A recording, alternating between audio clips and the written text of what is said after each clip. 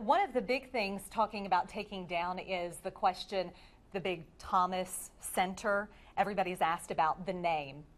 Any talk about taking down the Thomas name and naming rights? That has been under discussion and will probably continually be under discussion for a period of time. And as we evaluate, make sure that we do the right thing. All right, we've got lots of viewer questions, okay. So we'll get to those in just a minute, so don't go away.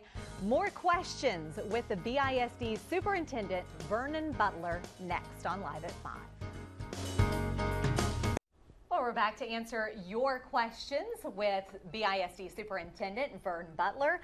So let's go straight to our KFDM Facebook page. We posted the fact that you were going to be here. So Mary Jones wants to know, it is going to get better for the kids in BISD.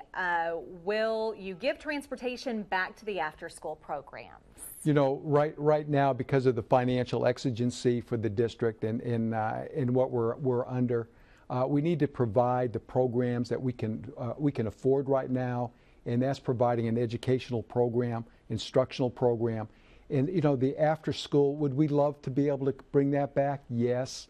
But right now, financially, we're just in a position we can't do that.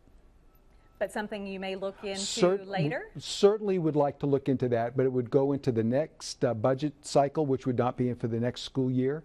And it, depending on where we're looking at is dollar amounts that we have and the fund balance, it could be a consideration. All right. Ajone Wilson says, how do you plan on getting the district back in order without taking it out on these kids? Well, you know, it's never about taking anything out. It's always about these kids. We're here for these kids, and that's what we want to do. We want to make sure that we're providing what's necessary within the classroom. And we know that there's some issues because of finances that may have affected some programs and the like, but overall, that's what we're here for. That's my responsibility, is educating the students, all students. How is the teacher shortage being handled? Oh, that's an everyday question. You know, and again, it has to do with our finances and evaluating the number of students we have in our classes right now, the number of teachers on a campus. It's still under evaluation. We have some concerns. I'm being honest with that. We have some serious concerns about being able to find qualified, certified teachers for these positions.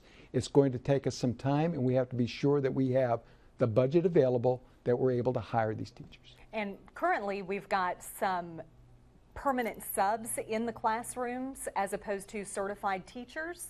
Yes, there are some substitutes that are in the classrooms. They certainly are selected by the principals to make sure they meet the needs. And I know that within the schools, the way we operate with substitutes, it's not just turning them loose. It's a matter of making sure that we have the right person in the right position. So it's not just somebody's aunt or cousin. They have certain qualifications. They have to have the qualifications. They have to go through the personnel department to make sure that they can be in the schools. Okay.